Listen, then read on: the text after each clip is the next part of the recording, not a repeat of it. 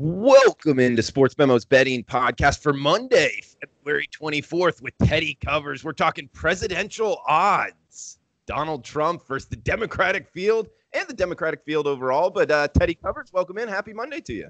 Hey, good to be here, Drew. I thought this was an interesting topic for our Monday show, and it changed things up a little bit. And this is not about where my political leanings are or your political leanings are, Drew, or any of our audience's political leanings are. Okay, I don't care if you're a liberal. I don't care if you're conservative. I don't care if you're whichever side you like.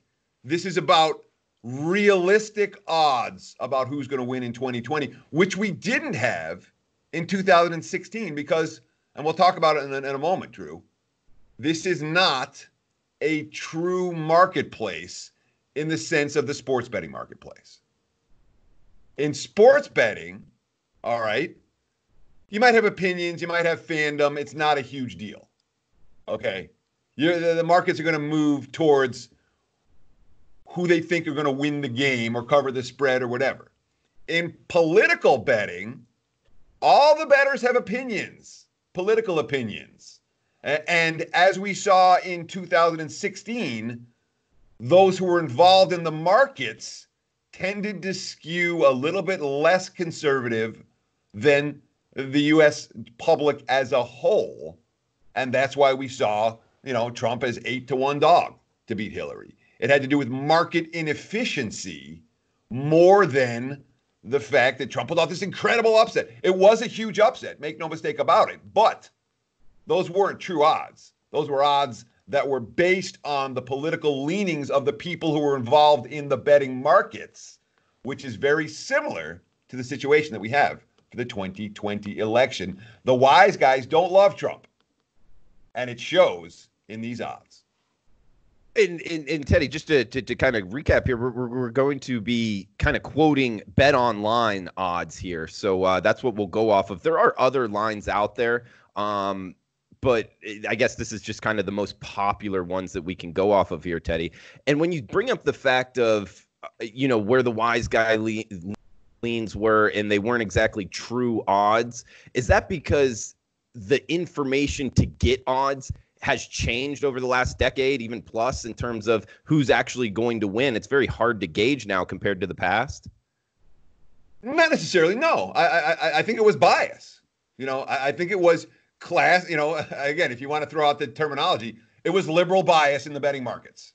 Okay, they couldn't conceive of enough people in the key states voting for Trump. They recognized that Trump was going to lose the popular vote.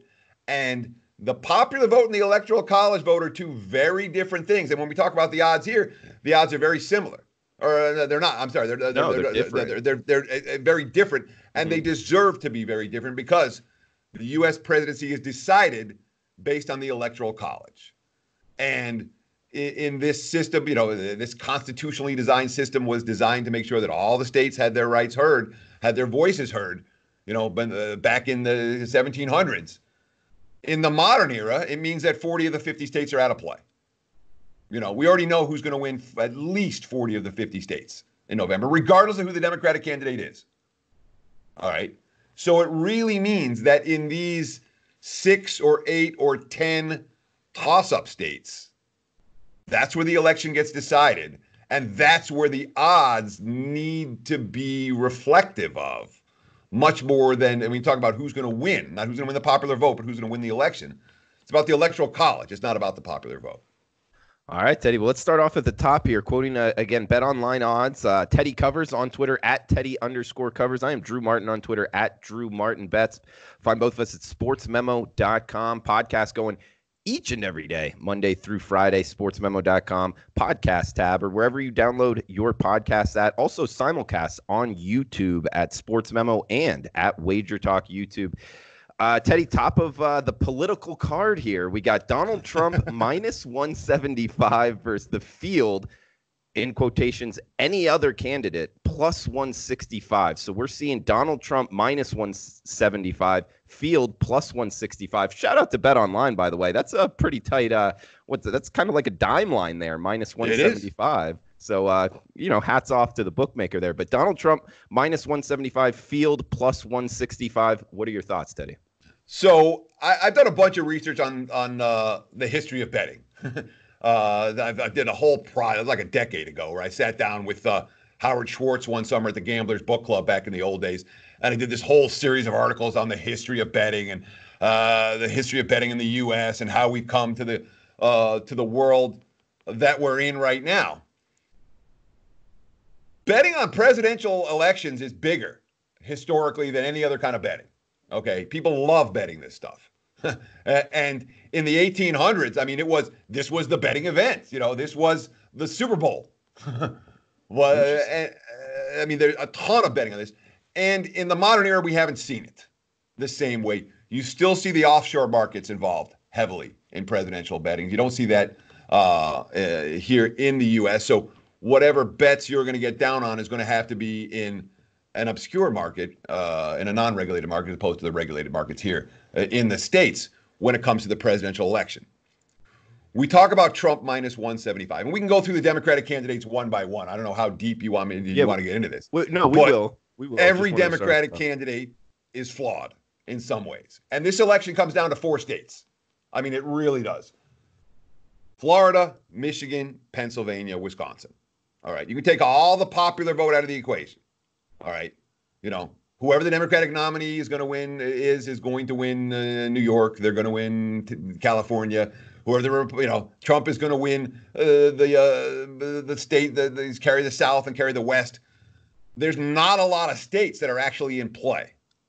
And when you talk about the toss-up states, Arizona comes into play in theory. You have Maine, they talk about as a toss-up. Minnesota, New Hampshire, North Carolina.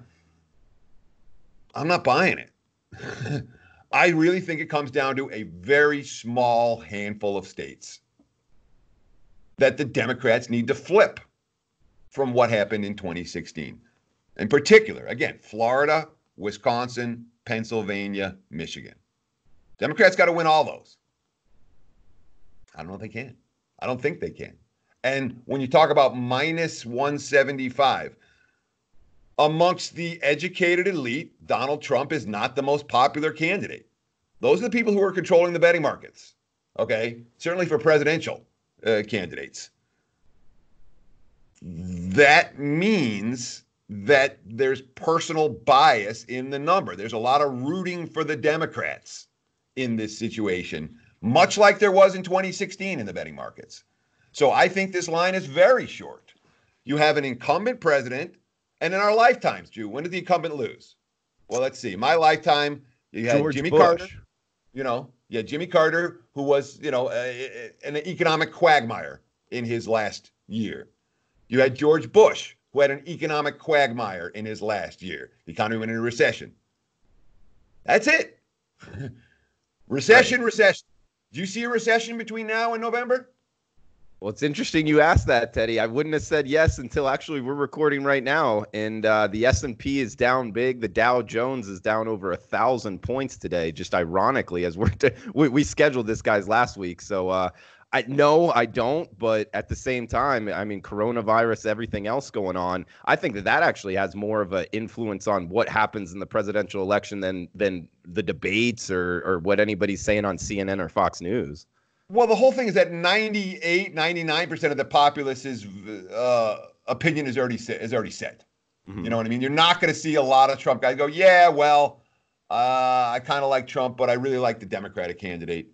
The one candidate in theory who could attract a decent amount of Trump voters might be Michael Bloomberg. But Michael Bloomberg is going to face a very uphill battle to win that nomination after what happened here in Nevada over the weekend with Bernie running away with it.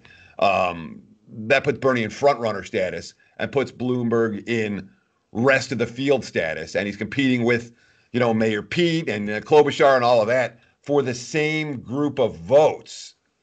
The only way the Democrats are likely to beat Bernie is if everyone drops out and there's just one candidate going against him. The best candidate would probably be Bloomberg, but I don't see Mayor Pete dropping out today. I don't see Amy Klobuchar dropping out today. And that means that he's going to continue to split votes, which is going to continue to leave Bernie at the top of the ticket for the Democrats. Bloomberg might be able to beat Trump. He might be able to draw off enough voters for Trump, the modest Trump guys that are, hey, let's enough of the chaos. Let's go with Bloomberg. But when you talk about actually winning the nomination on the Democratic side, Bloomberg has a very uphill battle. And, you know, I mean, what are the numbers? You have Democratic nomination numbers there. What are you seeing? I mean, he's maybe in the 10 to 15% range, 20% range at the most for his odds to win the Democratic nomination. And if he's the one candidate that could realistically beat Trump and the rest of them can't, that has to be factored into the betting odds, which it's not. 175 is cheap. Okay, so that's of course Donald Trump versus the field. Any other candidate here? We could just go through real quick on all the other candidates, at least at the top of the for the Democrats here. Donald Trump versus Bernie Sanders. We got Donald Trump minus 160, Bernie Sanders plus 140. Teddy. Yeah, I mean, again, so I'm not gonna say I'm wired in. I've got some good sources when it comes to politics and, you know, inside politics. And a couple of those sources have told me that they think Bernie is live in November in a way that no other Democratic candidate would be, because Bernie brings out the enthusiasm factor. And again, when we look at 2012 versus 2016, the difference wasn't how many votes the Republican candidate got. The difference was how many votes the Democratic candidate got. The Democratic turnout was dramatically, and again, you want to use it however, whatever kind of terminology you want. The Democratic turnout was very low in 2016, whether it was suppression, whether it was interference, whether it was a lack of excitement about Hillary. The bottom line is fewer Democratic voters participated in the process than had in any of the previous recent election cycles. That was the difference. So when you say, can Bernie attract the type of coalition that's going to get the Democratic voting numbers up? And that coalition requires African Americans, Latinos, suburban women, white, blue collar white voters. That's the four groups, disparate groups, that the Democratic candidate has to attract and get votes from, and get a lot of votes from, and get excitement about. You tell me Bernie's going to attract from all four of those? I won't. Probably not. You know, again, my people that I respect tell me that Bernie's live. From my eyes, I don't see it. You know, again, live. Should Bernie be a $2 dog? Yeah, maybe. 250? Yeah, maybe. I mean, again, I think Trump should be in the minus 300 range against anybody. So to say that is Bernie going to attract the turnout? And again, the enthusiasm, the young people are really enthusiastic for Bernie. But as we know, and again, you go back and look at, you know, since the voting went from 21 to 18 for McGovern in 72. All right, young people don't vote. As enthusiastic as they are, they don't vote the way seniors vote. And the seniors vote is reliably conservative. So feel the burn at plus 140 might not be high enough for Teddy here. We got Donald Trump versus Michael Bloomberg up next on the rotation order here. Donald Trump, and this is the closest one, guys. Donald Trump minus 120, Michael Bloomberg plus 100. So this is almost a pick 'em here. I mean, you know, obviously Donald Trump a minus 20 favorite here, Teddy, but I'll throw it over to you, man. This is a tight race between these two. Well, if Bloomberg wins the nominations, he's live to beat Trump in a way that I don't think any other Democratic candidate is. You know, so if you want to play Trump and then say, all right, well, let's hedge just in case Bloomberg gets the nomination, maybe you put a little something on Bloomberg in this particular matchup. So you could play Trump for the election, and then if the Bloomberg gets the nomination, then you got an out and you're not screwed. Because Trump against Bloomberg cannot be 175. The problem is that Bloomberg faces a very uphill battle to win the nomination. The only way Bloomberg wins his nomination is if it's a contested convention. All right, because he's not going to get the votes. He's not going to get the votes between now and the end of the primary season in order to win the Democratic nomination. I can't even envision a scenario in which he has enough delegates to win that part of the election. So if you're betting on Bloomberg, you're betting on a contested convention, which makes him live. And we haven't seen a contested convention. I haven't seen it in my lifetime. I don't know what it would look like. We have reports of what they used to look like back in the day. But I really don't know how that would play out. And Bloomberg would be very live because he has enough money to buy anybody off to do anything. But in order to get the contested convention, Bloomberg has to keep enough votes out of Sanders so he doesn't have the nomination locked up before he goes in. And that, to me, again, when you're dealing with you're dealing with two different voting blocks. You have the Democratic liberal base who's going to get involved in the primaries, but then a much more conservative, broader spectrum of electoral voters in the election. And when you talk about the liberal Democratic base in Bloomberg, Bloomberg was elected mayor of New York twice as a Republican. So it's really hard for me to see that liberal base starting to rally around the guy, which means I think he's a long shot to. We haven't seen the contested nomination. I don't think Bloomberg can get enough delegates. He can only win a contested nomination. I don't think that he can. I don't think that he will have the support necessarily to do that. So I would not. Bloomberg versus Trump makes a good matchup for the Democrats, but I don't think Bloomberg can get there. Teddy, this question, I'm just going to shoot it out there. There might be some political buffs out there that come at me, but shows how much I am into politics here, more into the betting side of things. But what exactly is a contested convention? A contested convention means that nobody has enough delegates to secure the nomination before the convention. Everyone votes once; they're locked into the candidate that they that they're the delegate for, and then after that first vote, there will be however many votes is necessary to find until they get somebody to be somebody wins enough votes for nomination. So a contested convention is a nomination where going into the convention you don't know who's going to win the nomination, which hasn't happened in our lifetime. I mean, the last time. I don't remember. I think 64. I think Goldwater was a contested convention in 64. I'm not sure. In the modern era, it hasn't happened. Okay. Someone's always had even Trump, who wasn't, who was getting, 30-35% like Sanders is getting now. Yeah, I remember they talked about that. And there was concern if we have a contested. By the time May and June rolled around, and the other candidates had dropped, Trump had enough, had ample votes to secure the nomination on the first vote. Okay, so Bloomberg having money actually probably helps him. Well, it helps him in the advertising. 1,000 ways. It helps him Yeah.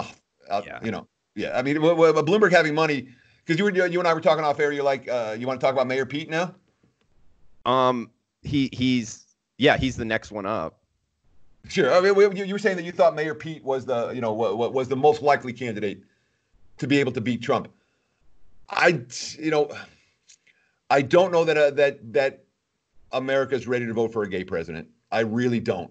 And while historically the younger candidate tends to do very well against the older candidate, and you look at elections where there is a generational divide between the candidates, and it's really strong in favor of the younger candidate. It really is. It's hard for me to. I don't think we're as a country in a place where we're going to elect a gay president yet. I really don't. It comes down to I guess if we can just read it off, I'll throw it over to you, Teddy. And guys, I also wanted to go back to, if you're not really into sports betting, what these numbers actually mean. Like next one up here, Donald Trump versus Pete Buttigieg. We got Donald Trump minus 170, Pete Buttigieg plus 150. The minus 170 there, it means you have to risk $170 to win $100. That means he's the favorite. You're having to risk more money. Pete Buttigieg plus 150 underdog, meaning you only have to risk $100, and if he wins, you win $150. So that's kind of what the numbers mean here and how much each candidate is a favorite or underdog. So we got Donald Trump minus 170, Pete Buttigieg plus 150. I'll throw it over to you, Teddy, and then I'll tell you why I think he at least has a shot to beat Trump. Yeah, the younger candidate wins, but Mayor Pete he's fighting in a very crowded space to get the nomination. And when you get that burst, he had that burst coming out of Iowa and out of New Hampshire, and you get that burst, you have to maintain that. What's happened with Mayor Pete is he's not going to win. He didn't win poorly in Nevada. He's not going to win South Carolina. He's going to go into Super Tuesday and be one of X number of other candidates. And he's splitting votes with Klobuchar and Bloomberg. So to see him further down in the field right now, he's, in my mind, a prohibitive long shot to make the postseason. To make the to win the nomination. For a lot of the stuff that people like Mayor, and again, Mayor Pete has some of the things that make a really good candidate. He's got that approachability, that chatability. People like the young guys. There's certainly things in his favor, but he's in a crowded space. And I'm sorry, even in 2020, this country's not ready to elect a gay president. We're not. And I'm confident that would be, regardless of your personal opinions, I don't think the over 50 set's going to vote for a gay president, and that's going to, if Buttigieg is the nominee, Trump minus $3 is cheap, in my opinion. Yeah, heck, there's an argument to that. And as you're talking, I'm starting to think, yeah, you're right. He might not even, he's probably not going to get the Democratic nomination here just because he's starting to get behind. And you're right. It's starting to kind of snowball on him. I'm starting to worry about that as well. What I wanted to bring up, though, Teddy, was it seems like, at least throughout my lifetime, the more kind of likable president, I always call it kind of just the want to get a beer with, who would you choose? Yeah. Up until, Trump versus Hillary, which I don't know if a lot of people would choose to get either. Just that it doesn't. I don't think Trump drinks, and I don't know if Hillary comes off that way.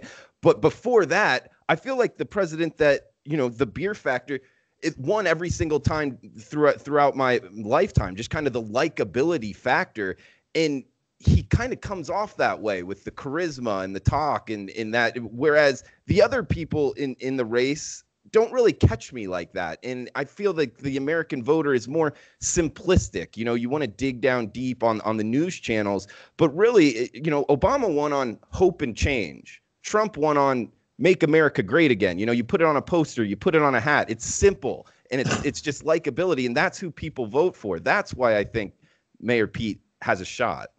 Obama won in 3 days. All right, that was a pick'em election. The economy melted down.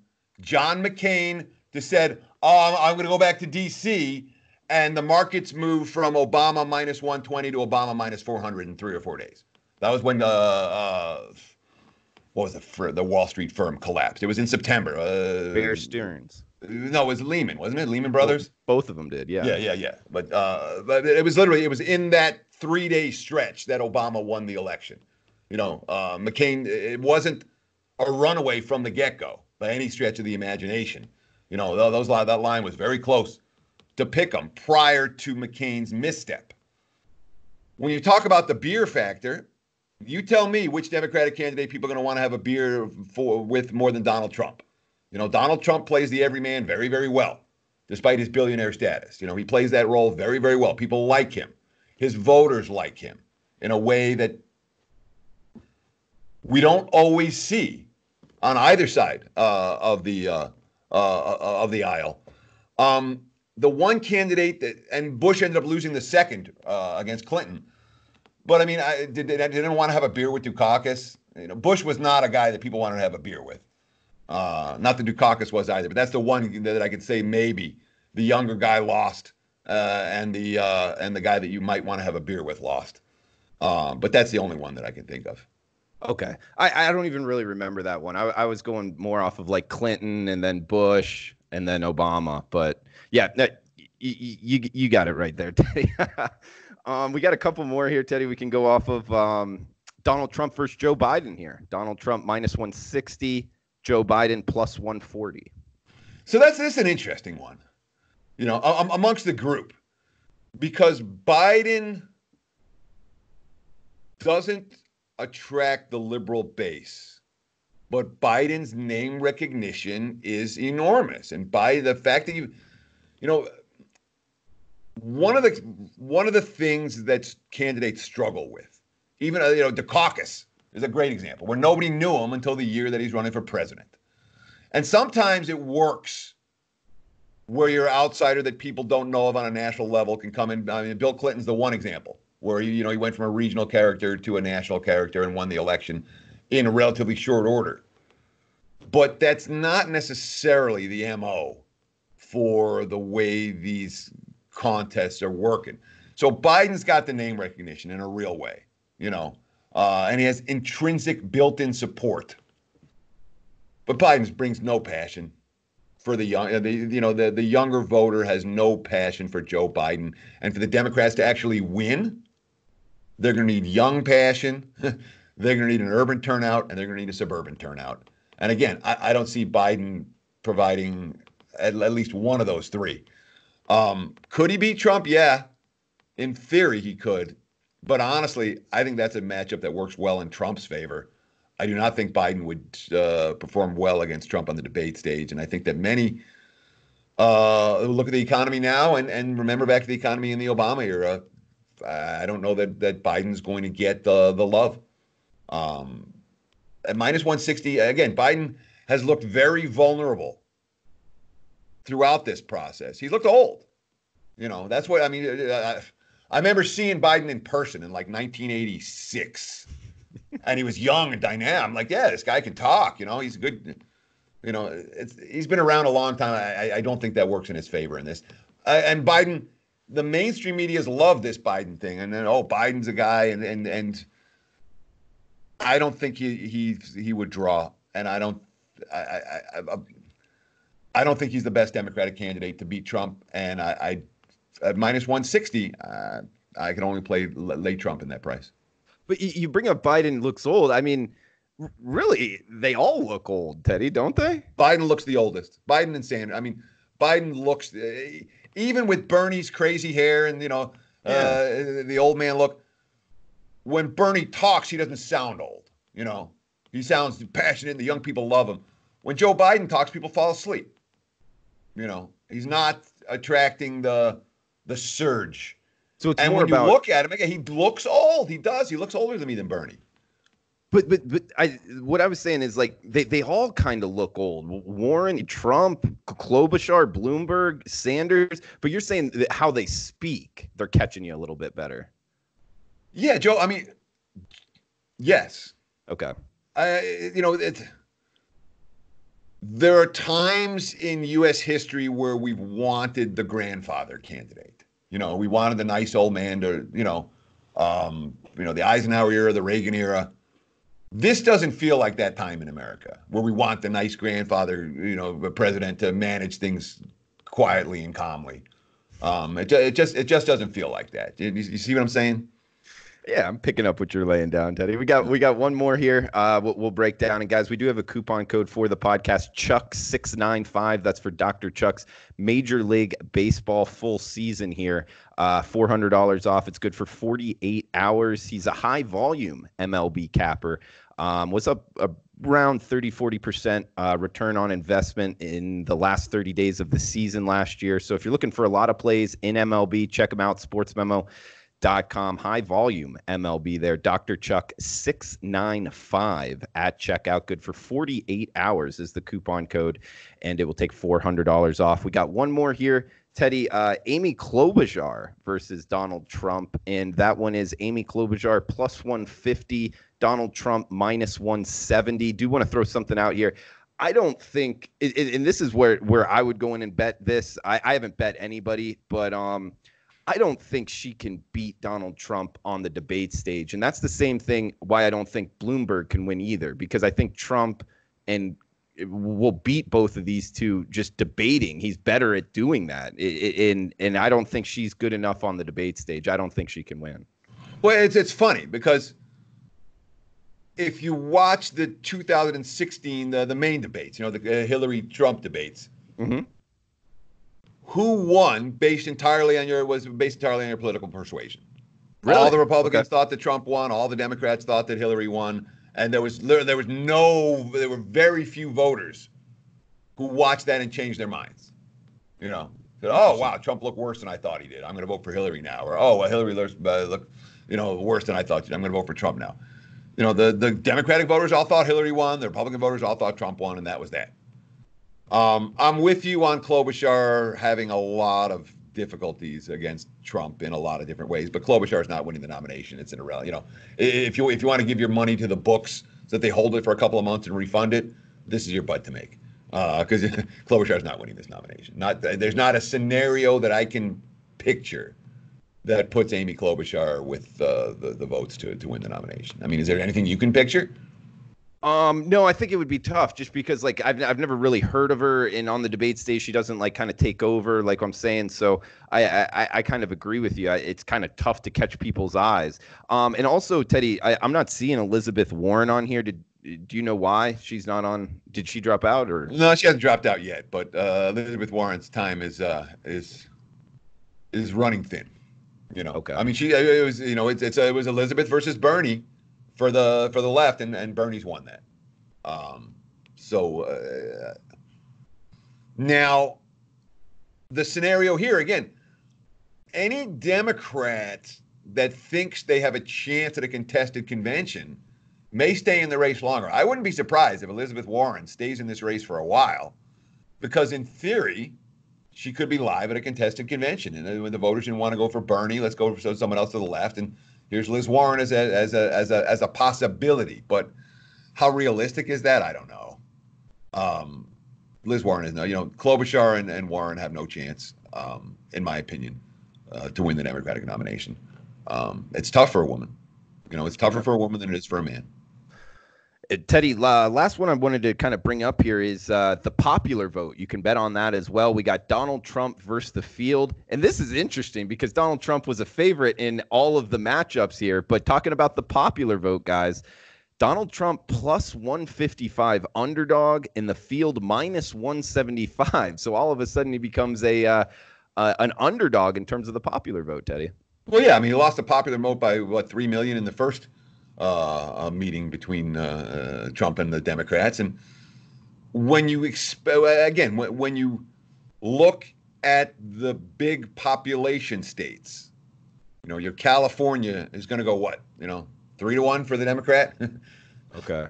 I don't know. New York's going to go through, heavily for the Democrat. Jersey, the states with the population base, the biggest population base, Illinois,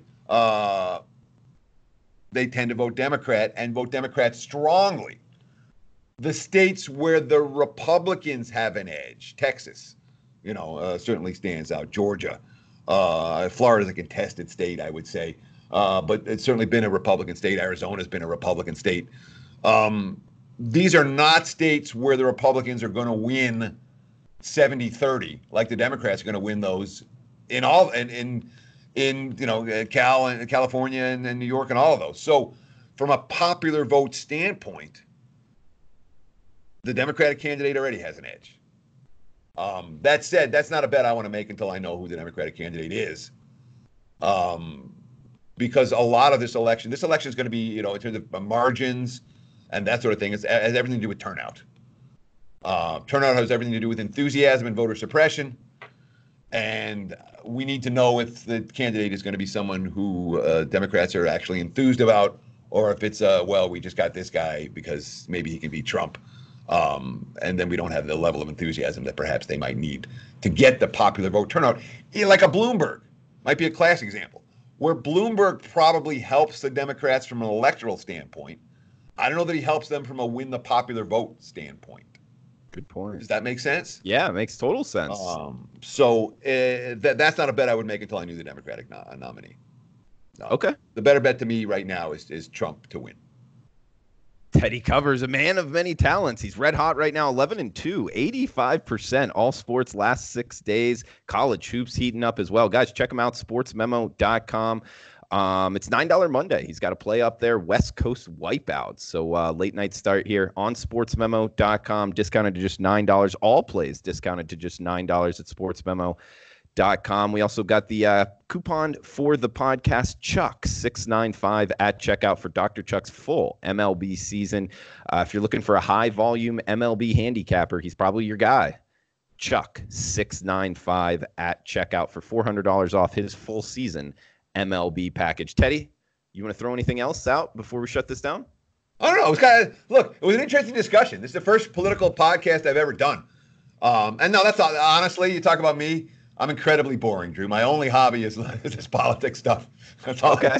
But I am interested in it. It fascinates me. It always has. And the horse race element of it and the betting element of it fascinates me as well. And that's why I appreciate you giving me the time to do this podcast. We'll do another one, hopefully, at some point before the general election. We talked last week, and I didn't have a coupon code for you guys. I didn't have the code. And again, one of the things that we're thinking about for next football season, and it's just thinking about how to do it properly. I want to be able to get people plays as I'm making them. So the concept was, I'm going to make the bet, I'm going to screenshot it, I'm going to tweet it to everybody. We're looking to put some type of service like that for people together. If you're interested, this is just an interest list. But if you're interested, please text TC, Teddy Covers, TC, to 33222. That's all you got to do. Just text TC to 33222. When we figure out what we're going to do, we'll contact you. And hopefully it'll be something you're interested in. So thank you. And that's all I have to say for today. All right, guys. Said I'm running good. I was 11-0 going into yesterday. I'm still mad about yesterday. But it's good to have a little hot streak going. It's time. And let's see if we can keep it rolling. Yeah, check them out, sportsmemo.com, guys. $9 Monday. Let us also know in the comments on Twitter at Teddy_covers, at Drew Martin Bets, if you like the podcast, what you think we need to change for last time, and if we should do another presidential odds podcast in the future. But guys, best of luck with your bets. We'll be back tomorrow with Andrew McGinnis talking NHL handicapping. So best of luck with your bets, guys.